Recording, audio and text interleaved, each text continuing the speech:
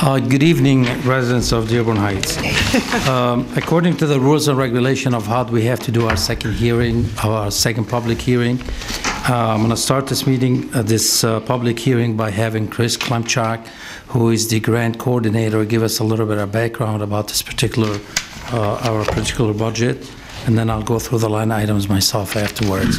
Please, if you have any questions, just jot them down. We'll be more than happy to answer any questions from the council, from the residents, and we'll go from there. Chris? Thank you, Joe.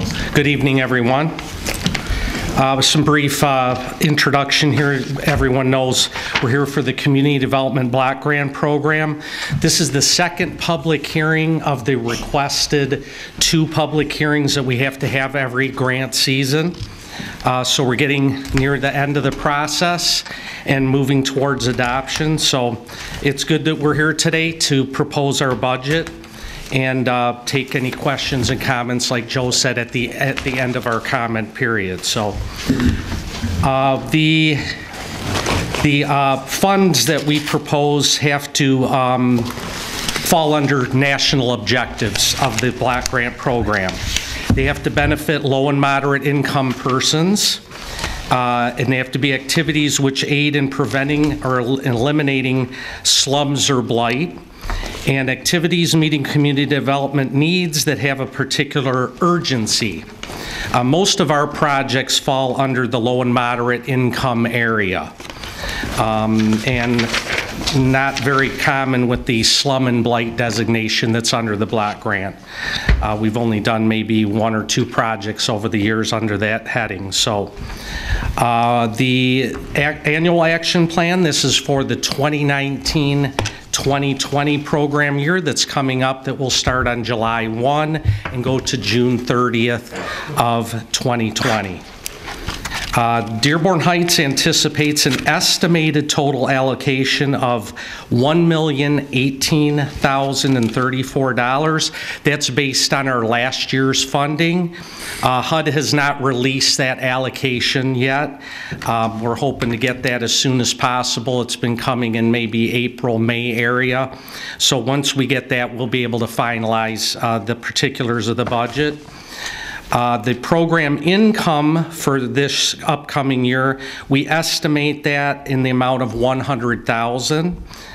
That's an average. That program income comes mainly from our revolving fund, which is the residential rehab loan payoffs that we get during the program year. The city also anticipates $38,287 of prior year's resources to be expended. Those would be reprogrammed funds that were unspent or from other projects from prior years. The CDBG funds are proposed to be used for the following activities, and that's where we'll bring Director Joe Hashem back up, and he'll go through the line item proposed budget for us tonight. Thank you. Joe? Thank you, Chris. We have passed on the executive summary. We have copies here on the table for members of the public. If you'd like to help yourself, you can follow along with me. Every line item, we have 11 line items on this particular budget. Every line item has been vetted out. It's eligible for under the HUD CDBG program, and I'll just go through them. Basically, what we are proposing at this point, Chris mentioned the money, the $1,168,000. So we're going to break that down into our line items. The first line item we have is code enforcement, and we are proposing $100,000. Code enforcement basically covers the ordinance department and along with the building department, and that money can only be used in the low to moderate income areas. Jack has done a great job in keeping track of every hour and who spends time in that particular area. So we do not cover anything else, just the low mod income area. The next line item, which is crime prevention, we are proposing $50,000. This goes to the police station that they use in the low to moderate income area as well. If you remember, we have the map with the blue sections on it. So whenever they do a report there or they go on a call and they do some work in that particular area, they keep track of those hours, they bill us for it, and we can reimburse them. We reimburse the police department for their work in the low to moderate income areas. The third line item I'm going to talk about is the Eaton Senior Center improvements. I believe that's something that came up quite a few times at the City Council, and we took that into consideration. We thank everybody who was involved with this. I mentioned the mayor, Councilman Lisa, and everybody else. In this number, we have allocated $91,000. This number did come from the Parks and Recreation Department. They did give us a proposal of what needs to be done and how much they estimate the cost to be. And I think the $91,000, by talking to Mike and Kim and whoever's involved, along with the mayor, obviously, we think that's an appropriate number for the Eaton Center to fix the bathrooms, the facade on the front of the building, along with the concrete works that needs to be done. The next one is the Fair Housing Center of Metro Detroit. This is an ongoing project that we have done, I guess, for a long time, and we are allocating $6,000. And again, this falls under the national objective. It's an ongoing project. $6,000. The next one underneath that is the demolition program. This is what you might know as the Good Neighbor program. We did change the name just to make it easier and to remove any doubt as far as the name associated with this. We are hoping to use this particular funds, which we have allocated $50,000 for. $50,000. We are hoping to use that fund to demolish the blighted houses in Dearborn Heights, the spot blight or any demolition that the city requires of us. And that would alleviate a little bit of pressure off your personal budgets for the departments. The line underneath that is, I know I covered the demolition program, the housing rehab. This is what we usually do on a daily basis, is rehab the houses and for the citizens of Dearborn Heights. This is an income-driven program. Everybody's welcome to apply for it. We have very stringent rules that we have to follow, but we have helped a lot of people in the city of Dearborn Heights that don't have the ability to change their heat, fix their roof, do their driveway, and what have you. I know I receive a lot of calls from the Hornets department. Thank you, Jack, for calling me. Was it today or yesterday? Yesterday, and he sent us somebody that needed urgent help, and that's what we're here for. So this is really what we do every single day with the citizens of Dearborn Heights. For this particular program, we have allocated $242,000. The reason we didn't do as much as we usually do is we have some leftover from previous years, so we have enough money to keep the program going for this particular year. So we did take money from this and put it into the Eaton Center, just to let you know. The next one is LHAC, which is, I have to read this somehow, Leaders Advancing and Helping Communities. This particular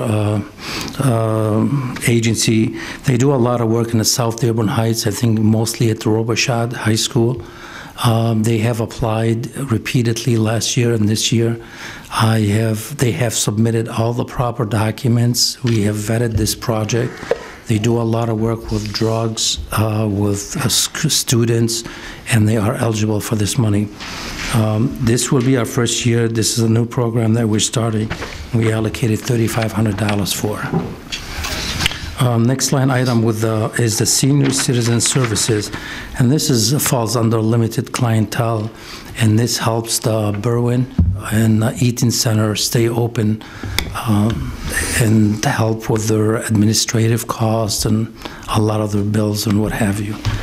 We allocated $109,000, and they have their own money for that. But our contribution to the senior citizens is $109,000 at this point. The next line item is the Vista Maria, and this is also an ongoing project that we do every year mostly. We have allocated $30,000. This falls under the limited clientele basis, limited clientele national objective, I want to say. It does help a lot of girls, this is a great organization. I know I mentioned it before. We have visited that organization, and I have extended an invitation to everybody, to City Council and the administration, if they want to visit and see what type of work and how they help the girls, all from age 8 to age 18, I believe. They have schooling, they have drug rehabs, they have shelter for them, they have all kind of things for them. So it's plus it falls in the city of Dearborn Heights, so we are helping our own community at this level. Next line item, which is a limited low to moderate income area, is a water main replacement. And I believe you have a better description of where that water main is. It's in the executive summary. It's on Virgil Avenue this year. Yeah, I don't have it on my sheet. If you want to pass one to the mayor, though, please, if you don't mind. The water main is basically, we leverage the DPW by helping them replace the old water mains in the city of Dearborn Heights. However, these water mains have to be picked in a low to moderate income area. And the DPW works with us on this one because they have to follow certain federal rules as far as the Davis-Bacon, as far as the way they bid the job and what have you. And they have done extremely good job as far as cooperating with us. And we have done this for a very long time and hoping to be doing it in the future as well. The last number is the general administration and / planning. This is a cap number that we basically take 20% of the actual the grant, and that is used for administration purposes. Administration covers everything from salaries to consultants to attorneys to utilities and what have you. So all of those numbers, if you add them all up, they come up to about $1,156,000 and some change. That dollar amount might change a little bit, as Chris suggested, when we do receive the actual numbers. These are estimated numbers. Usually they don't change a whole lot, but we're pretty much in the ballpark on this one. So we can tweak them a little bit.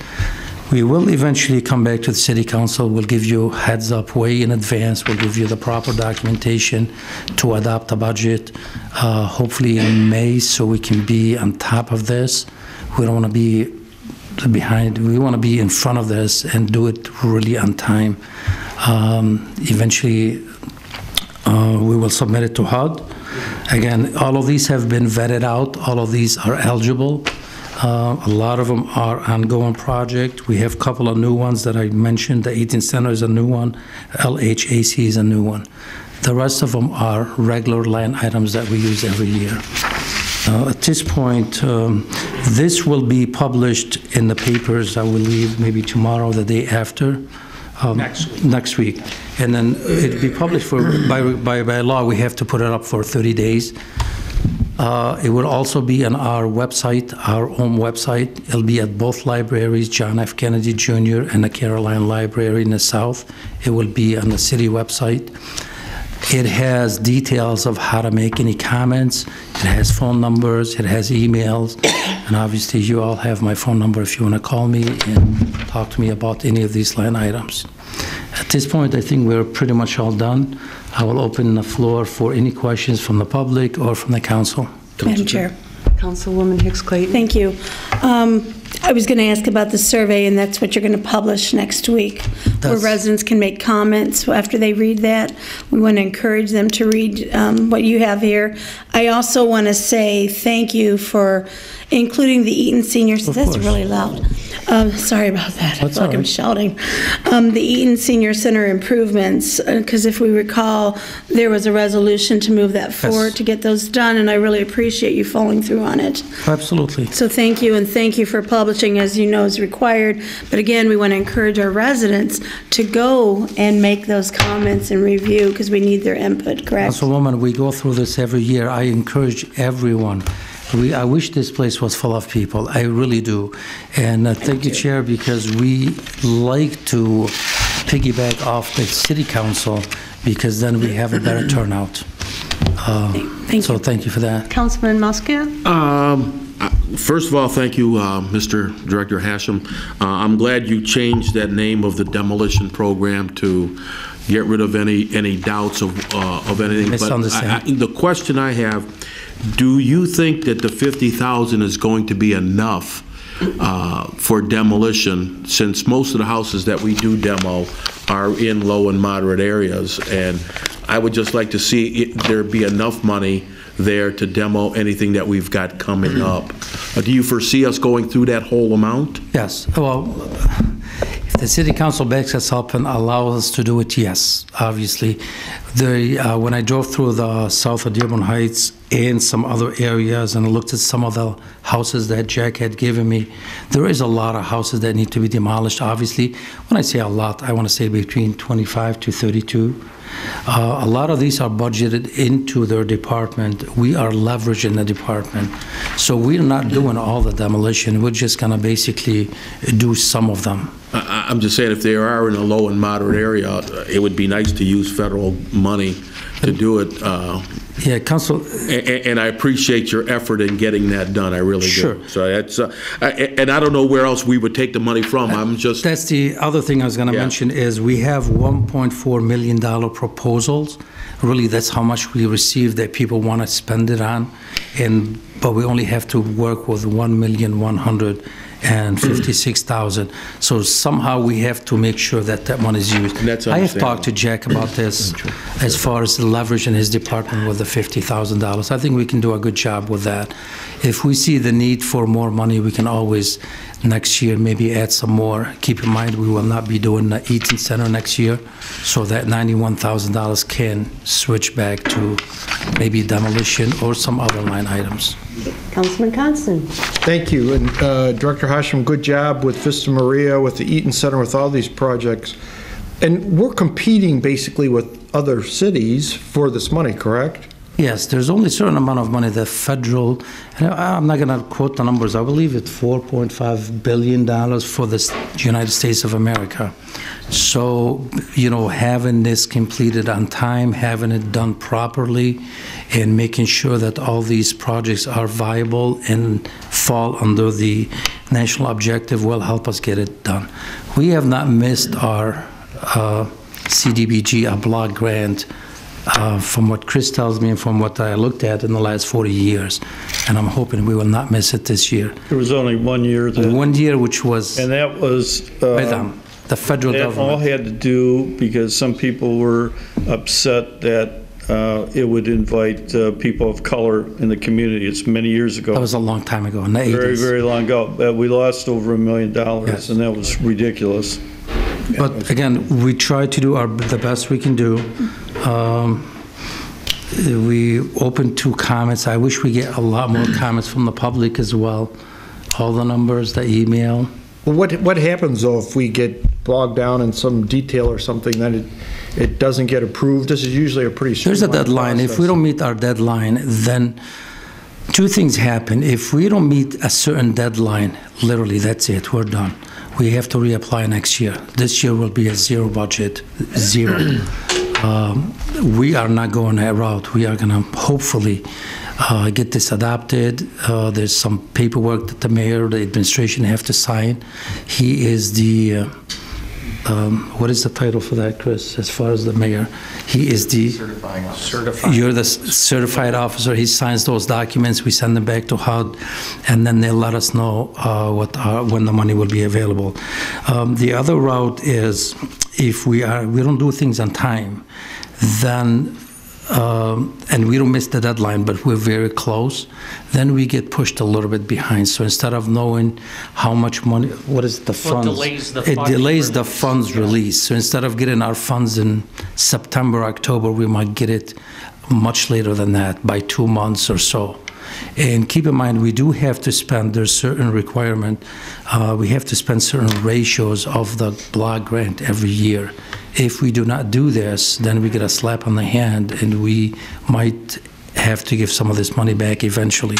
So we do have to spend the money, and the more we wait for us to get our funds, the harder it is to spend $1.2 million. Okay, Councilman Abdullah.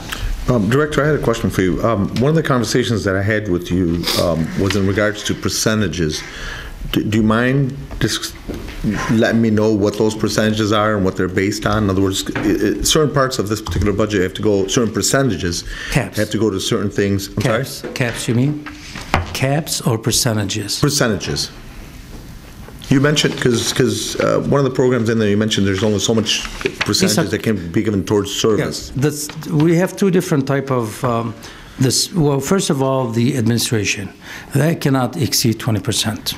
Period. Okay. So no matter how much money we spend, we cannot go above 20%, and that's pretty much across the United States. It's not about Dearborn Heights. The other one is the services. Services cannot exceed 15%. Of the block, 15% of the block grant. 1.5. So if you look at the block grant of $1,100,000 and some change, 15% of that can be used for services, which is in this particular case is the what I'm looking at. Oh, it's yours is more detailed. Mine is I've just got the numbers. The 15% will cover the senior services and Crime prevention. crime prevention and LAHC at this point. So it's and fair housing. Those are the services. So we can only use 15% of our total grant for that. The rest of them don't have any caps on them. So when we say we're giving $250,000 to DPW for the water main, that is not capped. It could be $275,000. However, we are constricted with the dollar amount that we're working with. So again, the caps does have a big, it does affect how much we can do with that 15% of the block grant itself. Mm-hmm. Just a little side note, I think there's a typo in there, so I don't know, LAHC, it's switched wrong, one of the two is switched wrong, either the name or the acronym. It's the acronym is Right, LAHC. incorrect. It's LAHC. Yeah. It's a misprint. LAHC would be. Oh, is it? We'll fix that. Thank you, Councilman. Okay, thank you. It says LHAC, so it's, Yeah, close enough. we get the We got it. idea. Organization.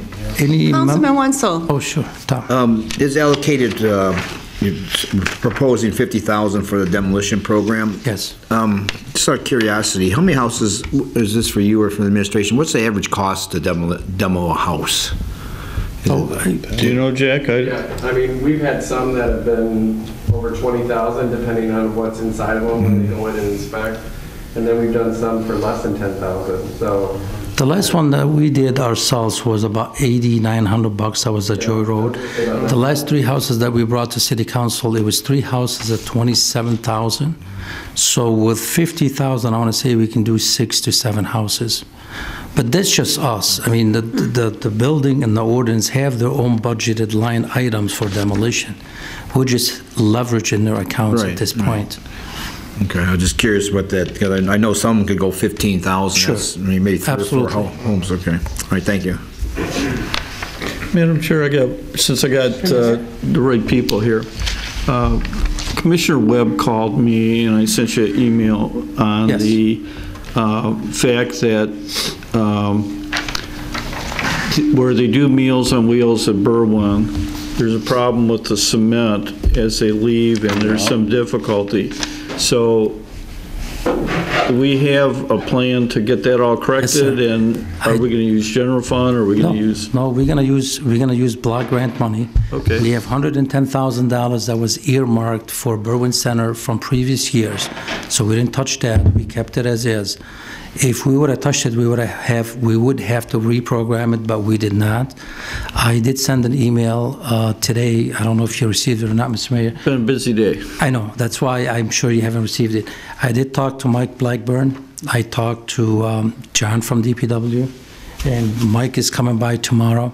I really have no knowledge about the kitchen stuff. This is Mike's department. He's going to help us out. We have $110,000 to revamp the whole kitchen. We might need some engineering help. We're going to do the flooring, we're going to do the grease traps, we're going to do the sinks. Whatever needs to be done, we're going to do it. Good. Because when I walked in there with the commissioner, Good. that place, with all due respect, is not a nice place to walk into. And I know the council chair spends a lot of time for Wheels on Meals.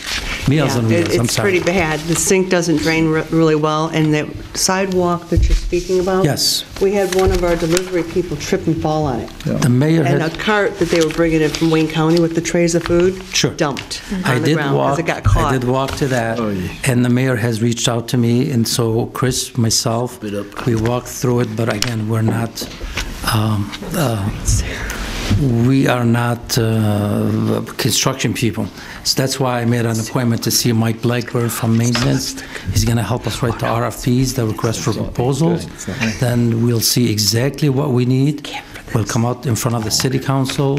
We will go out for bids, and hopefully we'll make that That would be spanking nice. new. Good. Every year, we deliver Goodfellows. Absolutely. From there, and a lot of other activities. Yes. Any other questions from the public, police officers, chief? Madam Chair? Councilman Abdallah? You know, and I don't know if it's too late, but I just want to put in my 2 cents worth. For LAHC, I've personally been involved with their program, helping at Robichaud.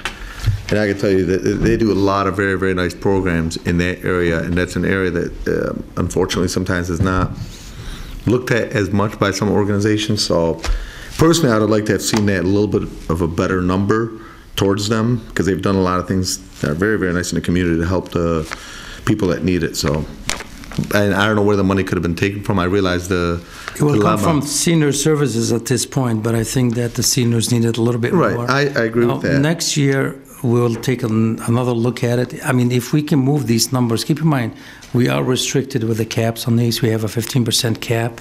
So the total amount is $169,000 that we can work with. That include the code enforcement for the police. That includes the seniors centers, senior services. Not code enforcement, just crime prevention. Did I say code enforcement? Crime prevention, sorry. They're too close. So in order for us to give LHAC more money, we have to take it from somewhere else. No, I realize that. Just Yeah. So last year, we gave the Lennon Center, if you remember, money. This year, we didn't give the Lennon Center. We gave this organization some money. So it does go around. Next year, it may be the Dad's Club, for example, if they apply, or somebody else. okay. Thank you. You're welcome. Any more questions, or we can call this off? Looks like that's it. All right. Well, thank you very Director. much. Thank you to the public, and thank you, Mr. Mayor, and the council.